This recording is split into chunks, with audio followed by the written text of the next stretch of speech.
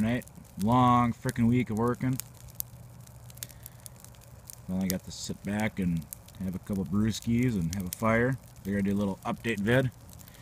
Being nobody's heard anything out of me for probably a week or so now. I can't remember the last vid I posted. But yeah, I'd put the old man put his 66 Bonneville convertible into storage this morning, and I put the 2000 Trans Am in the storage.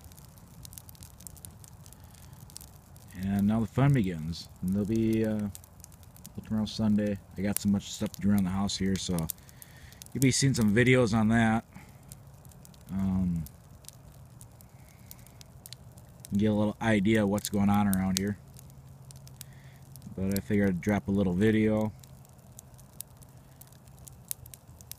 Let you guys know there's some vids coming up. I haven't totally dropped off the face of the earth. I've been working about 60 hours a week. Friday was supposed to be my day off. I ended up working.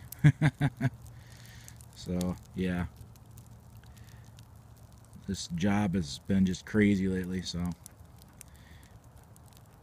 I get home, I leave here about 5 o'clock in the morning. I get home about 7 o'clock at night, and pretty much it's eat, shower, go to bed is what my schedule's been lately. So there's not much going on. Probably not doing a tractor this winter. Between the stuff I got planned out for that 6.7 Firebird, and then the other things that go in the garage, I don't think I'll be able to juggle doing a tractor, and it's more of a lack of time than lack of money.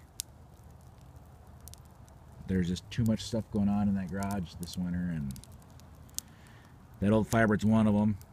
And then, like I said, you guys have to wait and see what the rest of the stuff's going on, but I don't think there'll be any tractor restoration this winter. Just too much going on, but I figure I just drop a little video, a little update, fireside chat. I'll catch you guys later. Thank you everyone that watches my videos, likes, comments. I really appreciate it.